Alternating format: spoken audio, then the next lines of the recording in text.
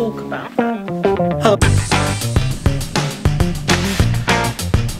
It's quite poor.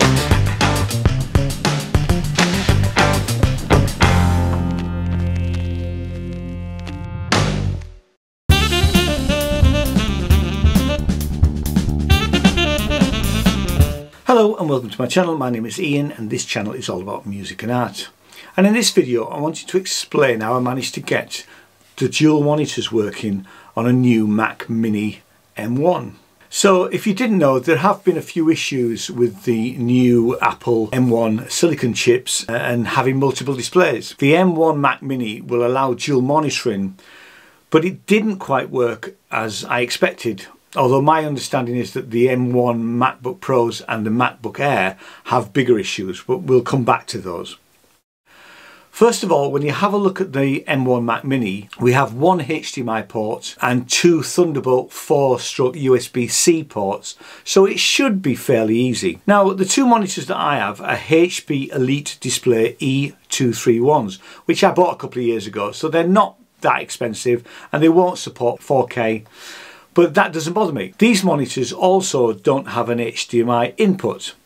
The monitors support VGA analog, DVI digital and DisplayPort digital inputs. So, and if you don't know, so which is the best thing to use? So HDMI is always the first choice because it can transmit video and audio data.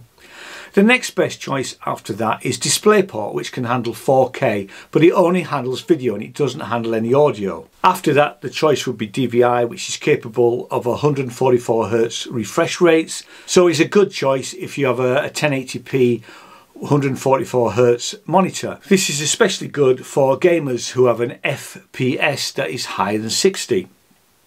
And then if all else fails, you can use a VGA.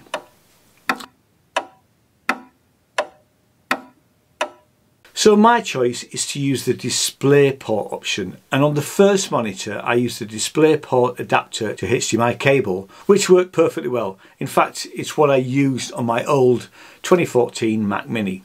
The second monitor was a bit more of a challenge. I did quite a bit of research and there was quite a bit of conflicting information out there. It might be different for 4K monitors, but I'm running 1080p. Well, what worked for me was a USB-C to DisplayPort cable that I bought from Amazon for 12 quid. Came in this little box. And while I was at it, I bought a DisplayPort to HDMI cable, which is this one, thinking that this would replace the adapter that I had on monitor 1. Having said that, DisplayPort to HDMI just didn't work. So this thing is going back. Not sure if it's faulty or a quirk with the M1 Mac Mini and the monitors, but anyway, it just doesn't work. So not everything works as you always expect them to, really. It's also worth mentioning that if you have an M1 MacBook Pro or the M1 MacBook Air, that there isn't a second monitor option.